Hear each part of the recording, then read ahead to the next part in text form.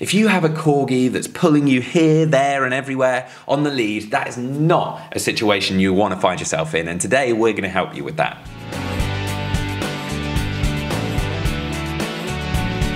Welcome back to the Fenrir Corgi Show. My name's Joe and I'm a certified canine leader here at FenrirCanineLeaders.com. We are dedicated to helping you learn everything you could possibly want to know about the Corgi and then how to become a high-level canine leader so you can raise your very own. So if you're new here, don't forget to subscribe and turn on that notification bell so you never miss a future upload. Getting a Corgi is a very, very exciting time, and something you'll definitely want to train them is how to walk to heel, as you don't want them pulling all the time when you're out for a walk, as it can be very stressful. So today we're going to be tuning into a webinar that canine behaviorist and founder of FenrirCanineLeaders.com, Will, has recorded all about how to get your dog to walk to heel. So welcome back to another quickfire webinar. Now, whether you're working as a dog trainer and you're helping people teach their dogs to walk beautifully to heel on a loose lead, or maybe you're watching this as an owner and you want to take your skill set and knowledge to a higher level, then this webinar is for you. Now, walking a dog to heel is one of the most enjoyable experiences that you or your clients can have with their dog. Now, depending on the size of their dog, it's also, for me, incredibly important to teach people to have a dog that walks to heel so that it can just make the experience fun and enjoyable, but also safe for yourself, for your dog, for other dogs and for other people. So walking to heel is incredibly important. Yeah, it's something that so many people struggle with and just simply give up on, and it doesn't need to be difficult. So that is exactly what we're going to talk about today. Now, walking to heel, like I say, it doesn't need to be difficult. The theory and the principle is quite straightforward, and I'm going to break that down step by step for you in this quickfire webinar.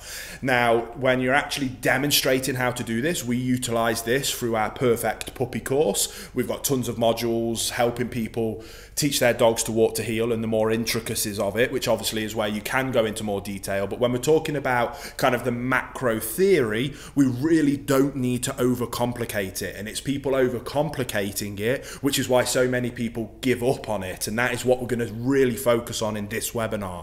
Now, before you dive into actually working with the dog or helping your clients work with their dogs, exercise is always so important. It's something that I bang on about all of the time, because not only is it amazing for a variety of different issues, more from a canine behaviorist point of view, but when it comes to training a dog, exercise is also a huge part of that as well, as a tired dog is just so much easier to work with than a really hyperactive, distracted dog that just wants to go out and play and burn off that energy.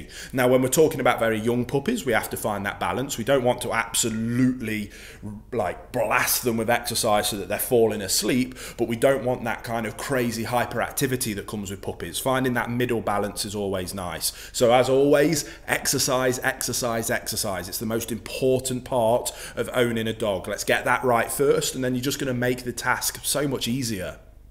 So then we just simply need to build the foundation. Now, whenever we're building a foundation when it comes to dog training, we want to do it in as a low distraction environment as possible.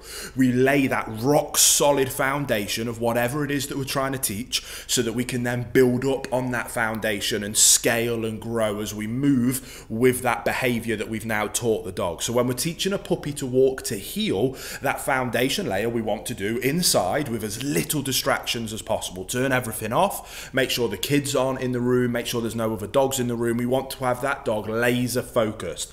The task here is that we need to associate walking with being on our left hand side. That's all we want. It's just simply letting them know that this term, if we're using the term heel, means I want you here on my left hand side, regardless of whether we're standing still, whether we're moving, whether we're turning directions, it doesn't matter, but I want you here on my left hand side.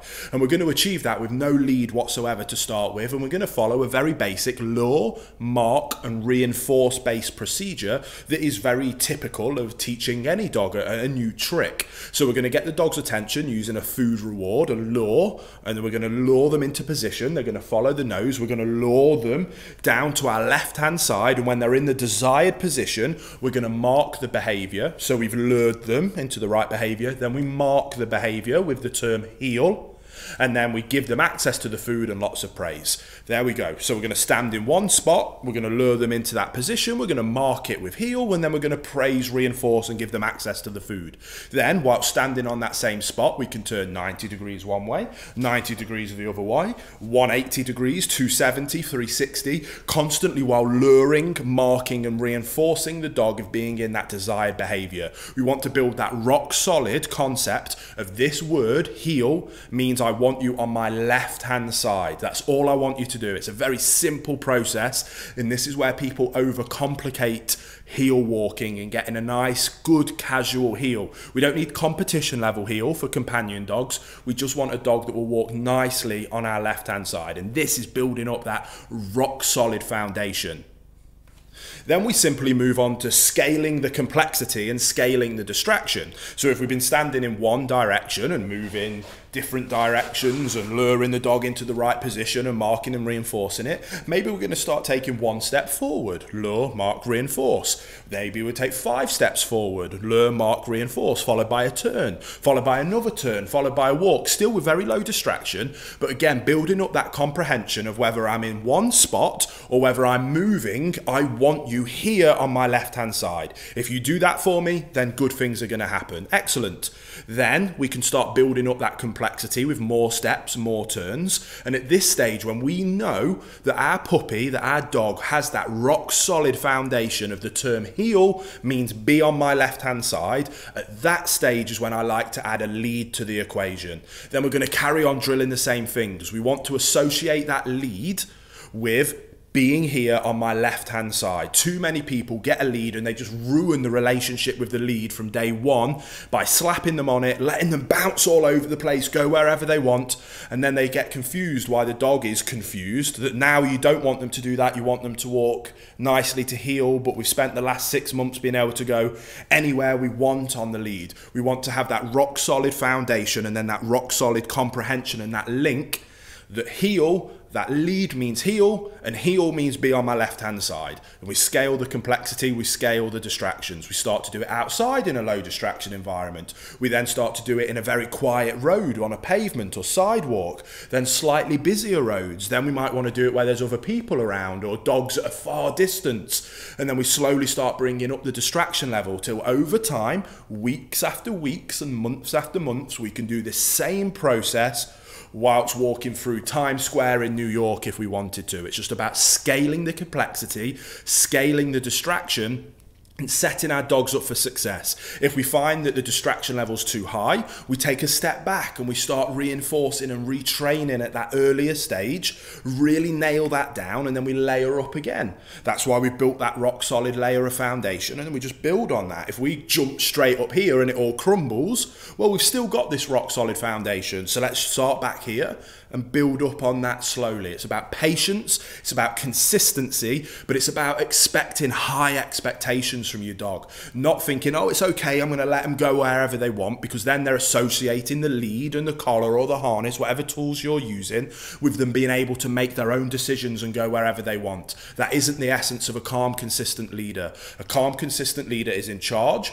I am leading the way, and I want you simply to be on my left-hand side following me, looking up to me for guidance and direction. If you do that, amazing, positive, brilliant things are going to happen. And we're just going to set them up for success, not up for failure.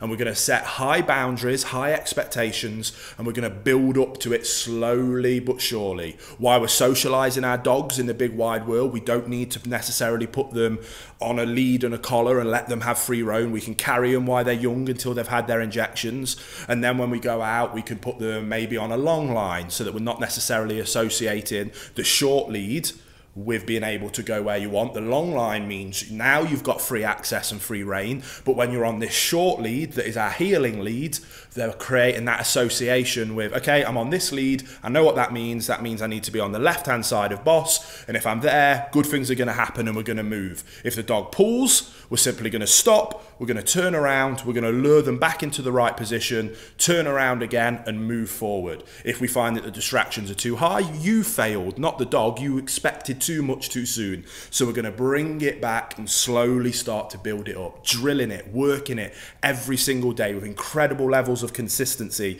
That's how we achieve it. If you need more information, maybe if you're an owner, there'll be a link to the Perfect Puppy course down in the description box below where we do break this down in much more detail. But I hope that gives you that kind of big overarching picture and principle to at least get you started. There you have it, guys. Some really useful information from Will there, all about how to get your Corgi to walk to heel. I really hope you enjoyed today's video. If so, get involved in the comments down below, as we would love to hear from you. Don't forget to subscribe and turn on that notification bell, as we have 2 dedicated videos coming here every single week. So I can't wait to see you in the next episode of the Fenrir Corgi Show.